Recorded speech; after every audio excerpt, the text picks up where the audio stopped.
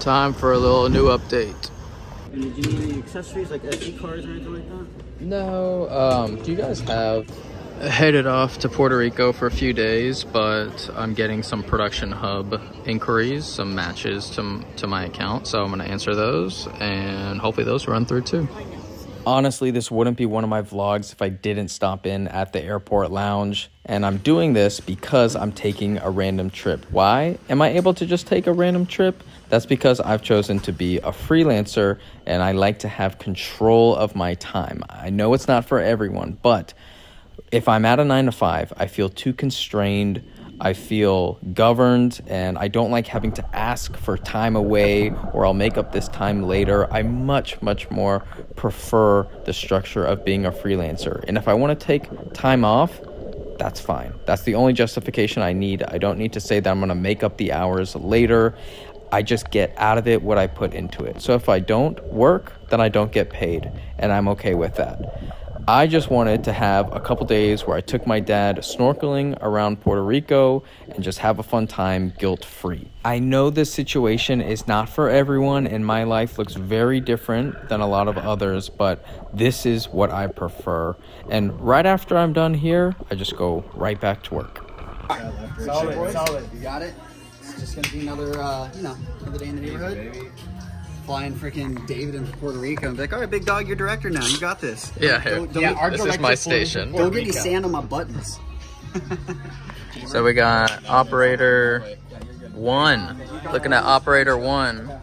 Rear wide crowd cam. So this is our crowd cam 6. So we have a crowd cam down there.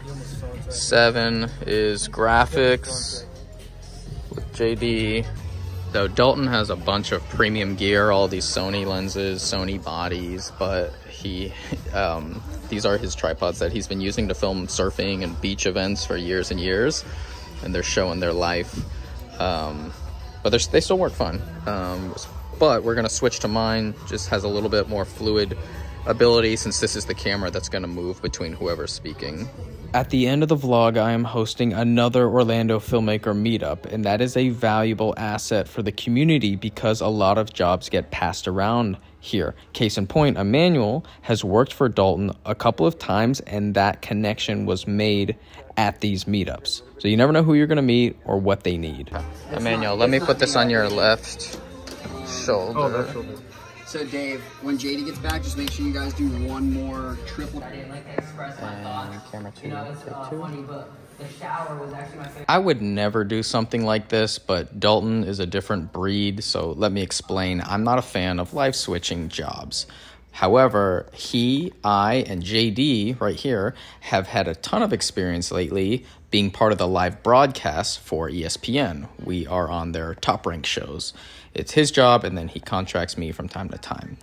So this is obviously a much smaller scale, but I'm not a fan of it. I will do it just because it's for him, but this is his production that he is being hired for, and he is also speaking on the panel. I can't imagine how much of a brain split that is of giving a performance and also know that your team is dotting every I, crossing every T. It's live. To me, it just sounds like a nightmare. So I wouldn't do that, but I'm happy to get contracted for it. If you're using a credit card, it's like, so you go to public. By the way, this vlog is just a diary. In case you haven't noticed, I'm not persuading anyone to do anything. I'm just sharing. This is what I like to do, and these are the consequences that come from it. I'm gonna take your 2 off.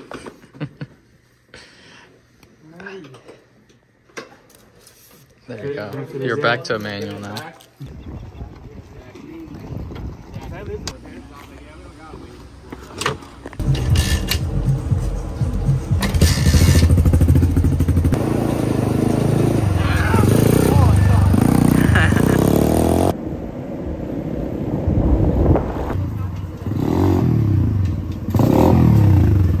Is this the new Roadhouse movie?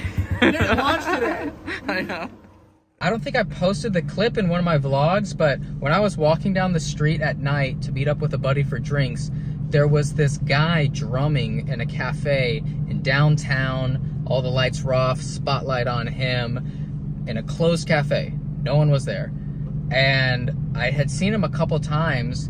One time I caught him right as he was coming out, got his number, got his name, and now I'm contacting the owner of the cafe, finding out his story. I think this could be a really cool documentary, but now I'm gonna call the doc character and see what is the underlying story underneath this guy who works in a bakery, drums at night because his boss let him do that because his apartment doesn't allow him to drum. That's the surface level story. And I know there's going to be something deeper. It's been a while since I worked on a documentary. I did my MMA one, and that like really jumped up my career, and I'm really interested to sink my teeth into another one because it is so fun when you have your own personal project documentary. So this is where it's going to take off. I will document the process as I go through it, which should be really cool. Yeah, I think I got a new documentary project. But now my buddy Dalton just finished the job for him. We're going to his house because he's got his own podcast, and I'm gonna be the guest. I really like doing podcasts, especially when it's with buddies. So this is gonna be a fun one. I'll post a link when it's out.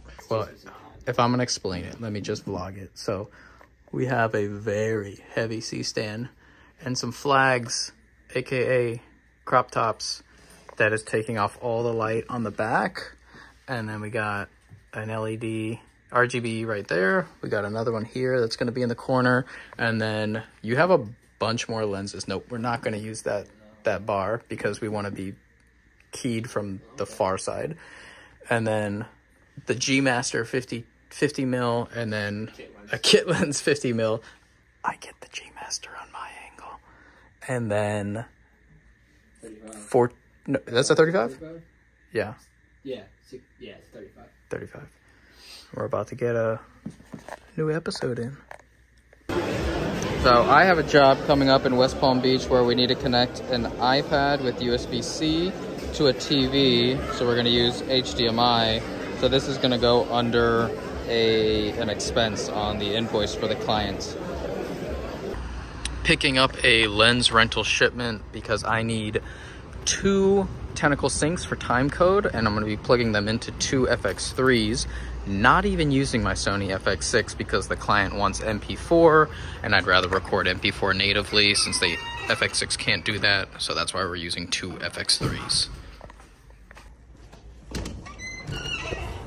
That is one of the small things I wish they would address in the FX6 Mark II, is give me MP4, because MXF is great, but some of the clients that I have prefer MP4 just because it's a little bit easier to work with. And I know it's not a professional codec, but that's the type of clients that I work with sometimes. And the FX6 can do MP4 because its proxies are MP4, but it only goes to 720. So the camera can do it. I just need 4K MP4. That would be great because I can give that to the lower level production value clients and then deliver MXF for those types of clients as well. It's gonna be the biggest filmmaker meetup yet in this house, which is actually a studio. It's like a very modern look inside. So people are coming in about 45 minutes. I gotta get all these drinks. I'm gonna kind of stage my gear up there too as like a focal point. It's been a while since I held an Orlando Filmmaker Meetup, and I'm thinking about doing one in San Francisco because I'm going to be traveling there in April. But this is so nice to just have a room of creatives, producers, filmmakers, content creators, business owners. Of course, I'm going to put my gear on a spotlight like it's a museum, and just be able to talk about business ideologies or problem points. This is super important, and I'm trying to spread this as much as possible because I think it's a really good thing for the community. And here I am just trying to wrangle cats. Emmanuel crushing it again. He provided the photos on this one, which I use as marketing material for the next one. So like I said, if there is interest in a San Francisco one, let me know. And I just want to keep growing this more and more because I keep getting hit up by people who say, when's the next one? When's the next one? When's the next one? and I can take this anywhere. And like that, we are out. Got all the gear back in, and I have a ton of pizza. So Adam Kalinowski bought all the pizza for this event, so shout out to Adam. And it looks like I'm gonna be eating pizza for a while or handing it out to people. But this is why I need a sponsor, because I got the beverages, Adam got the pizza, and a corporate company should be paying for all this. And I still want to keep the event free, but these meetups are like really fun stepping stones for me to learn about event promotion and, you know, hopefully grow this thing bigger and bigger. One of the best principles my trainer and coach taught me was that the best products are simply you pushed out. That's how I feel about this podcast. This podcast is just me pushed out to the world. And for whoever likes me, they're going to like this podcast, and it's going to feel very second nature to me to create this podcast because it's just me.